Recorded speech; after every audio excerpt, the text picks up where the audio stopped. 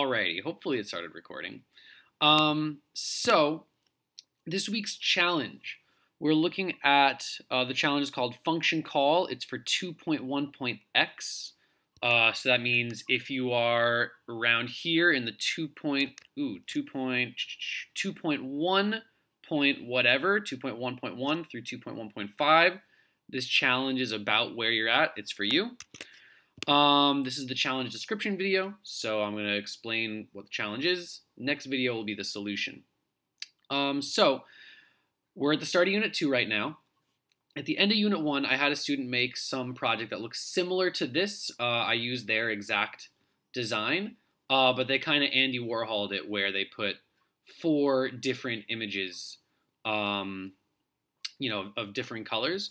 And I thought that would be a really good example of how to look at how functions work because we're making the same thing 4 times.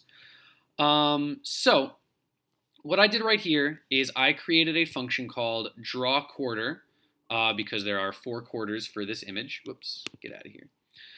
And then I did the work for you to draw that image. Notice that I say do not edit this function. It draws, the picture of a person. What you're challenged to do for this challenge task is to create 3 other function calls. I make one function call over here, draw quarter with all of these arguments input for my parameters of the function.